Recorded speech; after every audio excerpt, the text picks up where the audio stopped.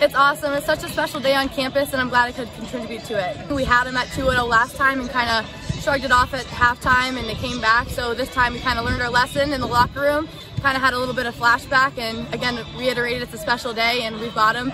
Wind wasn't in our favor the second half, but we were able to come through with it. Gabby and I have always had a special connection, and this whole season I've been looking for those through balls down that side, and it was finally able to click today, and I was able to bang it in the corner. Okay, and then you got down the right side off, I think, a pass from Logan. Tell me about that one. Yeah, her and I, so that's our powerhouse up top, Logan and I, and it's been off and on, and I told her at halftime, I said, you find me, I find you. We had a little mutual agreement there, and as soon as she had that ball, I said, play it, I'm going, and I was there for it, so it's really special. And you finished it off with the left foot. I did. Almost all of my goals this season I've been with my left foot, so usually it's my right, so we'll see if I can keep it going for the rest of the season.